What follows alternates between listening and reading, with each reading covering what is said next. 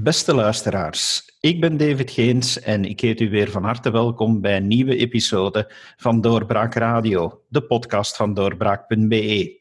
Dit jaar is een verkiezingsjaar in de Verenigde Staten van Amerika en we zullen uiteraard daar het nieuws op de voet blijven volgen.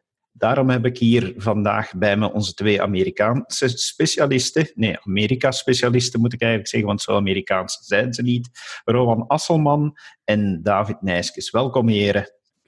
Goedemiddag. We gaan eens even stilstaan bij de fase waar we nu in zitten in de verkiezingen in de States. En dat is eigenlijk de voorverkiezingen. Jullie moeten mij eens gaan uitleggen van hoe dat systeem eigenlijk werkt, want zelf ben ik daar een leek in.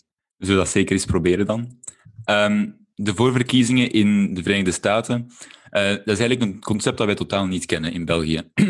Wat er eigenlijk wordt gedaan, en dat is in principe zowel binnen de Democratische Partij als binnen de Republikeinse Partij het geval, dan gaat er een soort van ledenstemming gebeuren, waarin dat wordt dan gezocht welke kandidaat uiteindelijk voor het presidentschap, dus voor de algemene verkiezing, de kleuren van de partij zal vertegenwoordigen. Dit jaar bij de Republikeinen is dat niet echt het geval. Hè. Donald Trump gaat waarschijnlijk een vrijgeleide krijgen naar zijn nominatie. Bij de Democraten daarentegen is er een heel groot spel gaande. Nu, hoe werkt dat concreet? Het is eigenlijk niet zo heel moeilijk. Wat er gebeurd is, in de Verenigde Staten is er niet echt een nationale sterke partijstructuur. Hè. Zeker niet op operationeel vlak. Wat daar wel bestaat, dat zijn eigenlijk 50 kleine partijen. Hè. En dan nog voor de territoriaal die erbij horen ook nog een aparte Republikeinse en Democratische partij. En iedere partij gaat zijn eigen verkiezing organiseren binnen zijn staat. Dus er is een verkiezing in Iowa, er is een in New Hampshire, South Carolina, Nevada, dat zijn de eerste 4.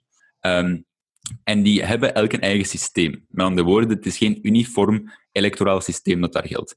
Eigenlijk heeft iedere partij, iedere staatspartij dan, heel veel vrijheid om te kiezen hoe zij die concrete verkiezing gaan invullen.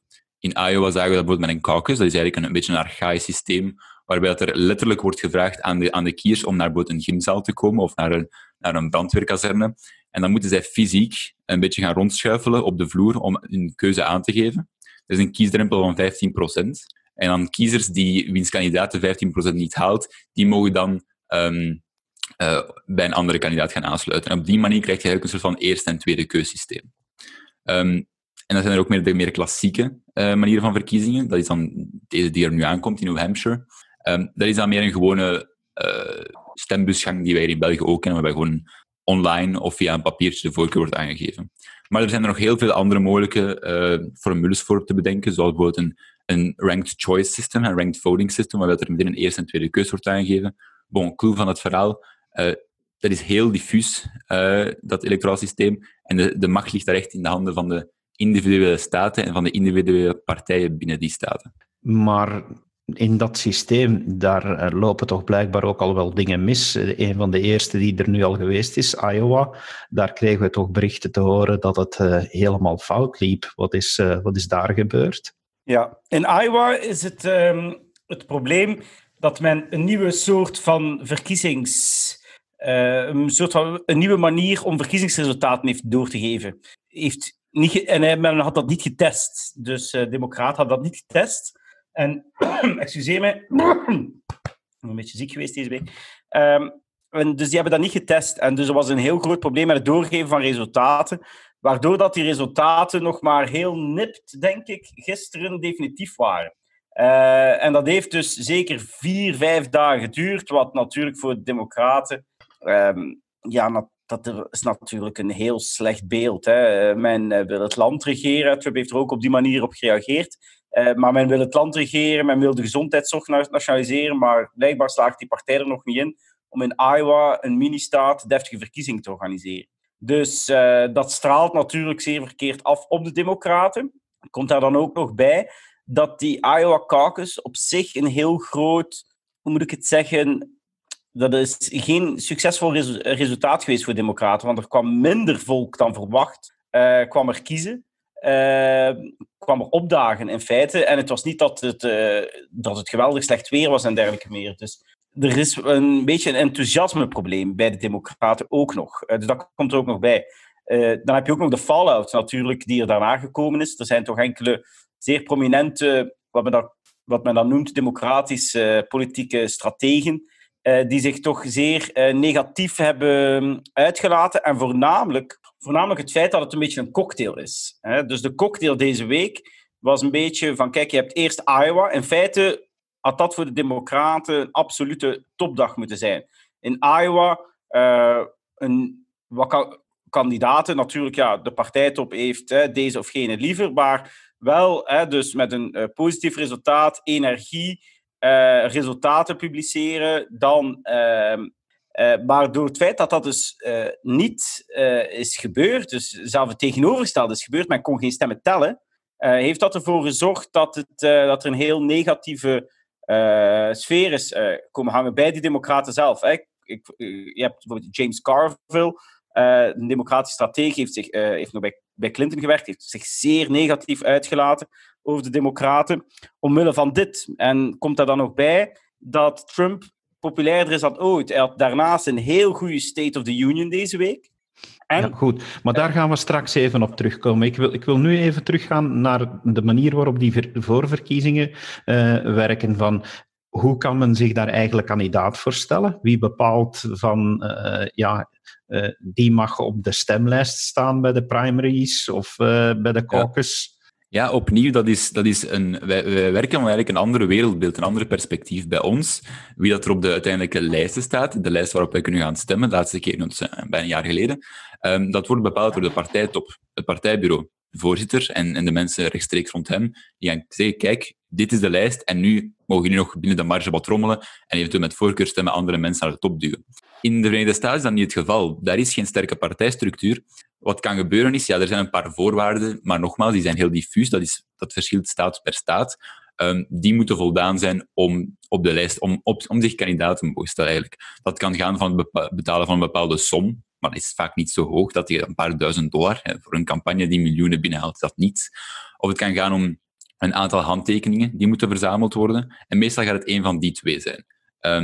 Nu, dat die voorverkiezingen die dan verlopen, ja, dat is dan een chronologisch gevolg. Dus met andere woorden, het is niet omdat men deelneemt aan voorverkiezing 1, dat men ook deelneemt aan voorverkiezing 2. Meer nog, tegen dat alle voorverkiezingen gedaan zijn, weet men eigenlijk tegen de helft van de tijd ongeveer al wie dat de genomineerde gaat zijn. Gewoon omdat het vaak duidelijk wordt wie het momentum heeft en wie langzaam zeker maar meer en meer stemmen binnenhaalt en hoe meer concurrenten uit de race stappen, hoe vaker dat men al gaat zien dan, ja, kijk, tegen een kwart, tegen de helft van de voorverkiezingen weten we al wie er uiteindelijk zich kandidaat gaat stellen voor de democraten.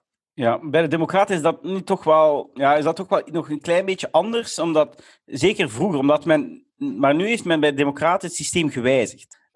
Dus het is zo dat men in het verleden hadden de superdelegates, dat zijn dan gouverneurs, oud-presidenten, congresleden en dergelijke meer, waarvan de democraten er heel veel hebben. Veel meer dan bij de republikeinen. Die superdelegates mogen deze keer niet meer meestemmen op de conventie. Of mogen wel meestemmen, maar enkel als hun stem in feite niet meer uitmaakt. Daarnaast is er nog een verschil. Nu ben ik even aan het nadenken van, je spreekt over delegates. Dus dat wil eigenlijk zeggen dat degenen die gaan kiezen op die voorverkiezingen niet zozeer hun kandidaat rechtstreeks verkiezen, maar een afvaardiging kiezen die dan op het congres pas uiteindelijk echt kiezen wie hun kandidaat wordt. Dus men kiest voor zijn kandidaat, en die kandidaten die duiden dan een aantal mensen aan die gedelegeerd worden. Vanuit de staatspartij worden die gedelegeerd naar de conventie. Op de conventie gaat men de uiteindelijke kandidaat aanduiden. Maar die gedelegeerden zijn gebonden aan de keuze die gemaakt is bij de voorverkiezing. Dus die gedelegeerden, die zijn dan naamsgebonden en die moeten dan verplicht voor hun kandidaat hun stem uitbrengen. Dus dat is een absolute verplichting. Nu is het zo dat, in tegenstelling bij de Republikeinen, is het zo dat in al die staten hebben bij de Republikeinen meestal winner takes all. Dus de winnaar krijgt alle gedelegeerden van de staat. De Democraten die gaan voor proportionaliteit.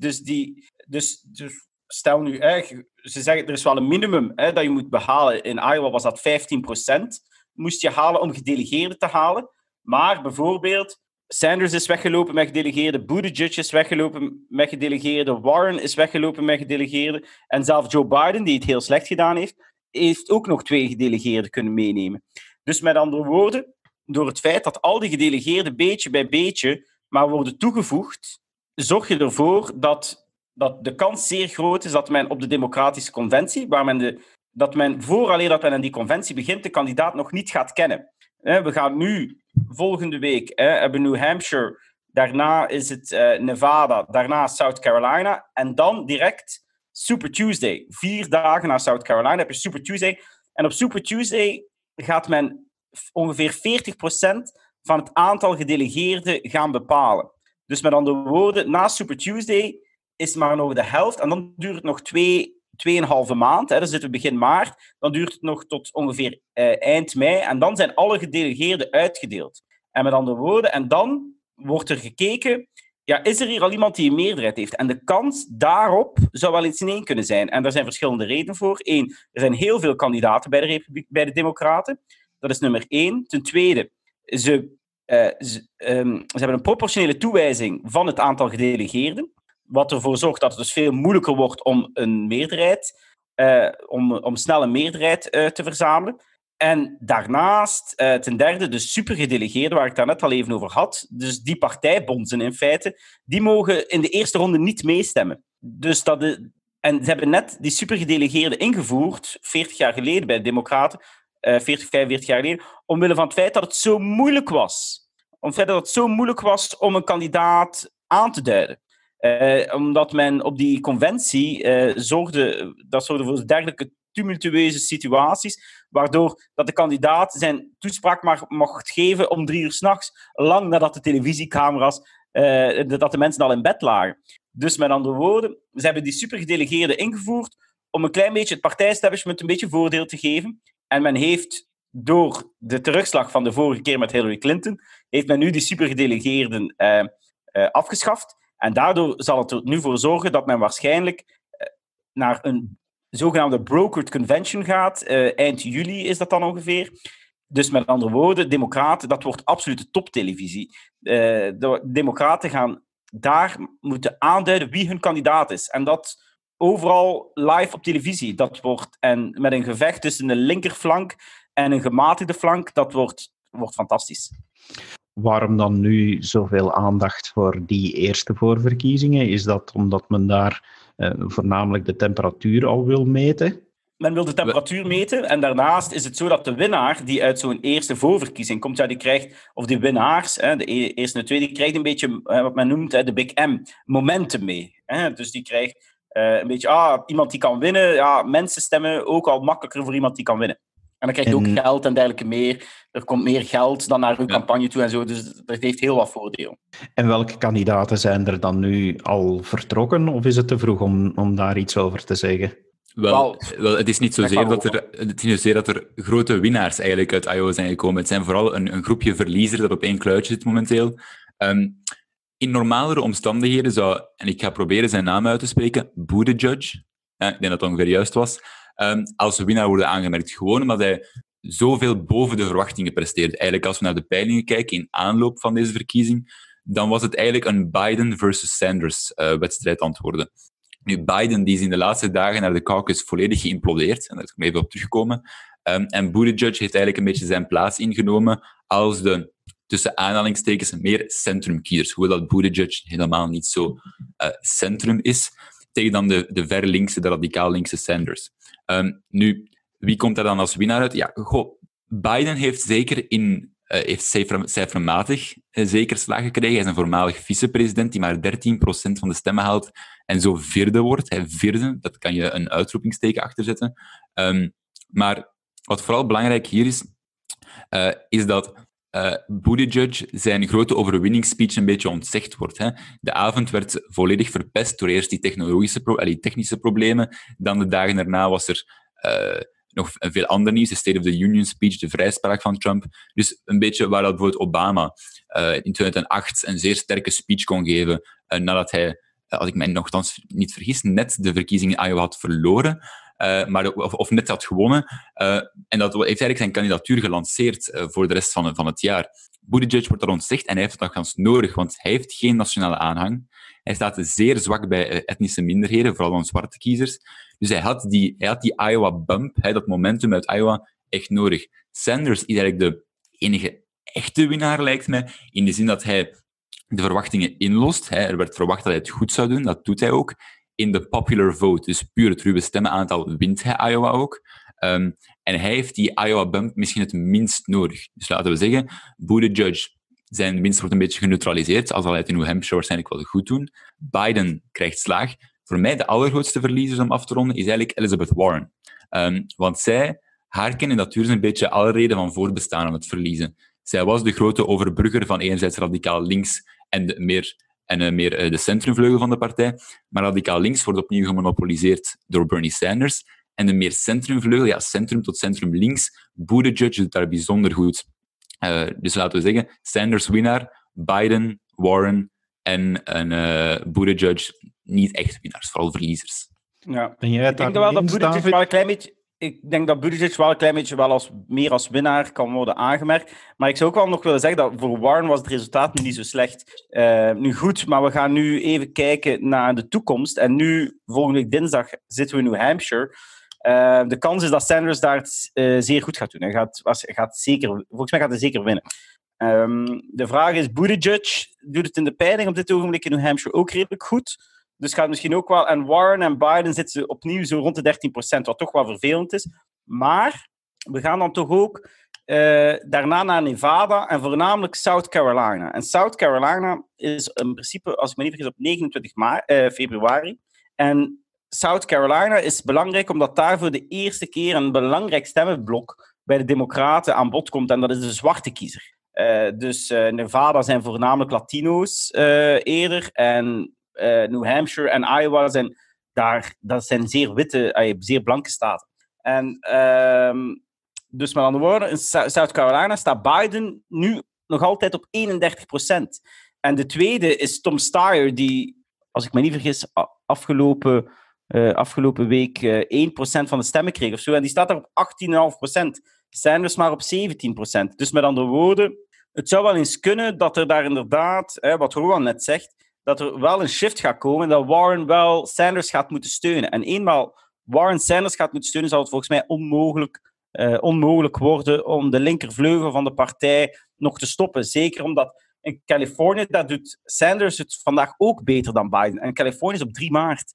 Dus met andere woorden, in Californië zijn heel veel kiesmannen. Heel veel gedelegeerden die daar worden uitgedeeld. Dus dat zou wel eens een enorme duw kunnen geven aan de campagne van Sanders. Sanders staat trouwens bij de bookmakers. Dus staat hij op 40% kans dat hij wint. Dus dat is zeer groot. Het opmerkelijk is dat Bloomberg opeens daar ook naar omhoog begint te komen. Maar Bloomberg, ik blijf erbij. Ik heb het al verschillende keren gezegd.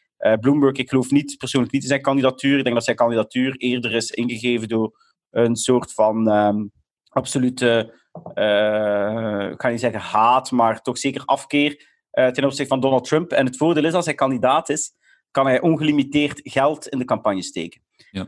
En dat kan je natuurlijk niet als privépersoon. En het is ook wel zo, nu blijkt ook wel dat de democraten, de vraag is hoe gaan democraten omgaan met Bloomberg, voormalig republikein en dergelijke meer.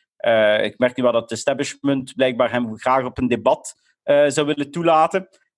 Maar er is toch heel veel protest over. Dus we zullen dat verder moeten zien de komende weken. Ja, misschien nog heel kort om op in te pikken op de Joe Biden-situatie. Ik denk dat het do-or-die-moment van Joe Biden gaat inderdaad South Carolina zijn. Want eigenlijk, Biden doet het heel slecht. En wat je nu in de Amerikaanse media leest, is een beetje dat het een implosie is van zijn campagne. Nu, dat gaat enorm afhangen van wat hij in South Carolina doet. Want Super Tuesday is niet enkel dus Super Tuesday volgt onmiddellijk op South Carolina. Dat is niet enkel een dag waarop heel veel staten hun stem uitbrengen. Dat is ook een dag waarop heel veel zuiderse staten hun stem uitbrengen.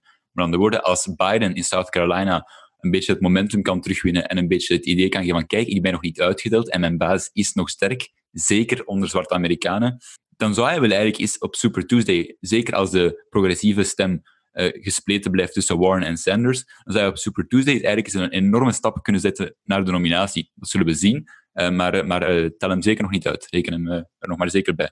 Is het probleem van de democraten niet eigenlijk van dat het een beetje een duale partij geworden is, waar enerzijds een kiezerspubliek is die jong is, progressief, in de steden woont, en anderzijds dat ook nog de arbeidersklasse zich voor een stuk zou willen herkend zien in de Democratische Partij, maar dat minder het geval aan het worden is? Ja, nee, absoluut. Dat is een spreidstand die eigenlijk ook veel Europese linkse partijen doormaken. Hè.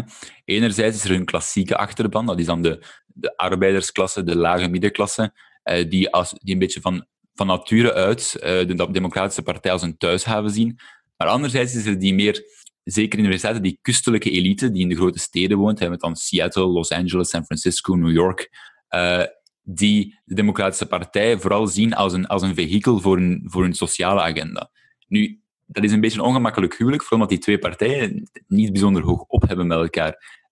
Zeker de meer klassieke arbeidersklasse, die zijn sociaal gezien, en dan gebruiken we sociaal in een ruime zin, vrij conservatief. De culture wars, zoals ze zeggen, de cultuuroorlogen, daar gaan die zeker niet zomaar mee met die sociale elite aan de kuststeden. Zeg van, ja, kijk, abortus, homohuwelijk, euthanasie, zoveel mogelijk en zo vrij mogelijk. Er zijn er daar veel die in het midden van het land die zeggen, goed, de Democratische Partij, dat is mijn thuishaven, maar met wat jullie daar allemaal zeggen, en die worden steeds invloedrijker in de Democratische Partij, daar gaan we helemaal niet in mee. Nee, en dat is ook wat we zien voor de zwarte kiezers, hè, trouwens. Ja. Hetzelfde geldt voor de zwarte kiezers. Ze zijn ook sociaal een stuk conservatiever. Dus die zijn absoluut niet zo... die zijn niet progressief. Ik bedoel, die denken... die hebben daarom ook dat die Buttigieg zo slecht scoort daar. Hè. Dus bij zwarte kiezers, hij is homoseksueel, wat bij zwarte kiezers lastiger ligt dan ergens anders in de Verenigde Staten. Algemeen genomen. Hè. En daarnaast komt er dan ook nog bij dat hij als burgemeester toch niet zo supergoed gedaan heeft.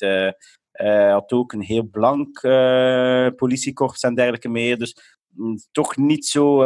Dus dat is voor hem een heel groot probleem. Dat hij die zwarte kiezers... En die zwarte kiezers zijn bij democraten absoluut belangrijk. Dat is 25% van hun totale electoraat. Dat is echt gigantisch. Dat is inderdaad iets wat zeker een rol gaat spelen. Maar als we nu eens even naar de andere kant gaan kijken, naar de Republikeinen, daar hebben we natuurlijk Trump zitten.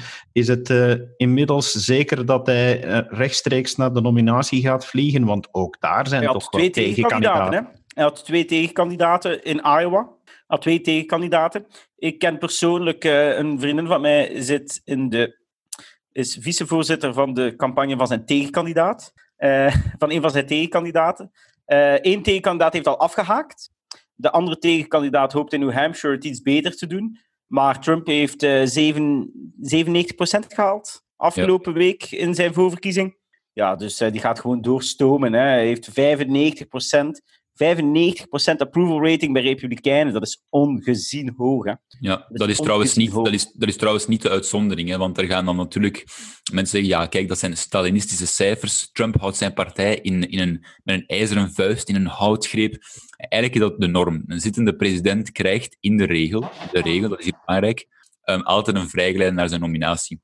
En als dat niet het geval is, is dat vaak een teken aan de wand dat hij, als hij zijn nominatie dan toch binnenhaalt, als er een sterke uitdager is, dat hij uiteindelijk de verkiezing zal verliezen. Het meest gekende voorbeeld is daarvan de herverkiezingscampagne van Bush senior, dus Bush 41, toen dat hij een heel sterke uitdager kreeg in de Republikeinse nominatie, uiteindelijk ook een sterke derde tegenkandidaat kreeg naast Bill Clinton in Ross Perot. En uiteindelijk verloor hij de verkiezingen aan Bill Clinton. Dus het een heeft zeker met het ander te maken. Maar in principe krijgt een president een vrijgeleide naar de nominatie van zijn partij. Dat was bij Barack Obama bijvoorbeeld in 2012 ook het geval.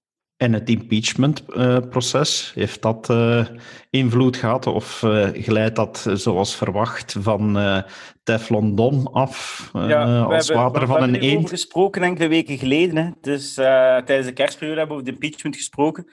Het was ook een beetje... Het was niet enkel de impeachment deze week. Het was natuurlijk ook die State of the Union, die toch zeer goed gevallen is. Het was gewoon heel goed, die State of the Union. Trump heeft natuurlijk ook heel veel om mee naar buiten te komen. De economie doet het zeer goed in de Verenigde Staten. Er zijn enkele interessante cijfers. Levensverwachting is terug naar omhoog, is opeens terug verbeterd in de Verenigde Staten, terwijl die vreemd genoeg aan het dalen was. Drugsdood is vorig jaar gedaald.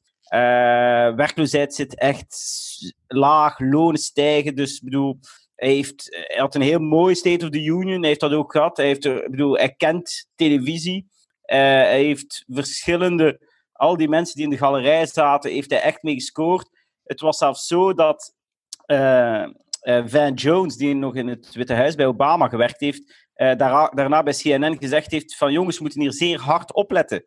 Trump wij kunnen nog geen verkiezingen organiseren en Trump is bezig met ons kiezerspubliek te verleiden om voor hem te stemmen. Ik bedoel, wat zat er allemaal niet in? Hij pleit, dus ze hebben criminal justice reform gedaan, die een tweede kans geeft aan mensen die in de gevangenis gezeten hebben en dergelijke meer, wat heel vaak African Americans zijn. Daarnaast school choice voor zwarte Amerikanen die heel vaak opgesloten zitten, hun kinderen opgesloten zitten in slechte scholen en dergelijke meer. Hij haalt er een zwart meisje bij, hij geeft die on the spot, geeft die een scholarship voor, om naar de school van haar keuze te gaan. Ja, dat is enorm binnengekomen. Er is in de Tweede Wereldoorlog is er een eskadron geweest van zwarte piloten. Daar is een film over trouwens. Daar is nog één iemand van in leven. Die man is 100 jaar. Heeft die man generaal gemaakt. Brigadier-generaal. En uitgenodigd. Applaus en dergelijke meer. Dus hij zit echt... Trump probeert echt die zwarte kiezer aan te spreken. En eenmaal Trump had de vorige keer 8% van de stemmen. Hè? 8% van de zwarten heeft voor Trump gestemd. Dus je denkt, ja, dat is helemaal niks. Maar dat is meer dan Mitt Romney. Dat is meer dan John McCain. Dus, en als hij erin kan slagen van naar 15% te gaan, dan wordt het heel moeilijk van hem te verslaan. Als hij 20% van de zwarte stem heeft, is het onmogelijk om Trump te verslaan. Onmogelijk. Dan kan hij niet meer verliezen. En wat zien we net? Dat die kiezers voornamelijk ook gaan kijken naar hoe doet mijn portefeuille het? En de portefeuille van die mensen doet het enkel maar beter. Je ziet ook dat de inkomensstijging voor zwarte en ook voor andere mensen die in de lagere sociale straten zitten, dat die hoger is. De inkomensstijging is hoger dan voor managers en dergelijke meer. Dus dat is toch wel zeer opmerkelijk. Ja, ik noem Donald Trump meestal niet Teflon Don, want dat is een beetje een verwijzing naar Reagan natuurlijk, dat alles van hem afglijdt, wat hij ook probeert. Ik denk niet dat het ervan afglijdt, ik denk dat het erop blijft plakken, maar Trump is niet zozeer Teflon Don, Trump is een moddermonster. En als iemand volledig bestaat uit modder, extra modder er naartoe smijten, het blijft een moddermonster. Waarmee ik gewoon wil zeggen dat alles is al een beetje baked into the cake, hè, zoals men zegt in het Engels. Men weet dat er van Trump geen hoogstaande morele gedragsscore verwacht moet worden. Dus als Trump weer eens de zoveelste controverse uitlokt, of er toch in iets mee te maken heeft, dan gaan... Kijk, op dit moment, en dat is misschien niet ideaal voor het Amerikaans politiek discours, maar dan gaan de meeste mensen op dit moment gewoon hun schouders opgaan en zeggen van ja, kijk, hiervoor hebben we gekozen 4 jaar geleden. We kenden hem. Iedereen kende Donald Trump al. Hij heeft een universele naamherkenning. Dat had hij al voor de verkiezing. Dat heeft hij nu nog altijd. Dus alles glijdt er niet zozeer van af. Alles glijdt er niet zozeer van af, maar alles blijft erop plakken. Maar als iemand al volledig bestaat uit controversie aan extra controversie, zoals de impeachment, gaat dan eigenlijk niks aan zijn kansen veranderen. Nee. En zijn approval rating staat op het hoogste punt. Hè?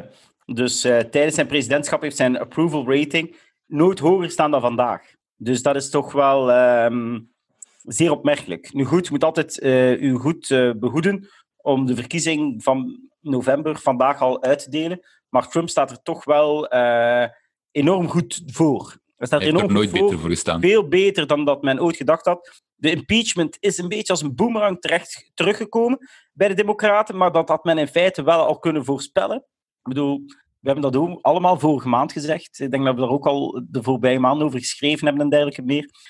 Dat is geen goed... Dat komt niet goed over. Net zoals het zeer vervelend is dat Nancy Pelosi opeens beslist van die toespraak van Trump te verscheuren. Ja, je kan daar misschien wel enkele linkse anti-Trumpers mee blij maken, maar er zijn ook veel Amerikanen die dat absoluut niet leuk vinden. En daarnaast heb je ook nog het feit dat natuurlijk, als hij die speech scheurt, dan scheurt zij ook alle geweldige verhalen die daar wel in staan. Natuurlijk, al die mensen die daar in de galerij zaten en dergelijke meer. Ja, en Trump heeft natuurlijk ook snel een filmpje uitgebracht waar toen hij die mensen de eer van de natie in feite betuigde als president tijdens zijn toespraak, ja, dat zij dan die verscheurt. Dus dat zijn toch wel qua beelden... zal dit de democraten toch wel blijven achtervolgen. Met andere woorden, het is misschien nog niet helemaal een gelopen wedstrijd, maar op dit moment, de bookmakers die zullen waarschijnlijk een odds wel inzetten waar dat je kan zien dat geld inzetten op Donald Trump het minste winst zal opbrengen. Dat lijkt me inderdaad zo te zijn vandaag, ja. Yep. Oké, heren, dankjewel voor de toelichting. We blijven natuurlijk dit jaar alles op de voet volgen, dus we zullen nog wel vaker samen zitten. Beste luisteraars, ik hoop dat u weer genoten heeft van deze episode. Kom ook zeker langs op onze site, waar u vriend kan worden van Doorbraak, maar waar u voortaan ook abonnee kan worden. Bekijk dat even, want er zijn heel veel boeiende artikels die u momenteel kan raadplegen als u abonnee bent. En dan heet ik u heel graag van harte welkom bij onze volgende podcast. Tot dan. Dag. Dit was een episode van Doorbraak Radio, de podcast van doorbraak.be. Volg onze podcast op doorbraak.be/radio of via Apple Podcasts, Overcast of Spotify. Bezoek ook onze website op doorbraak.be en steun ons door een vriend te worden van Doorbraak.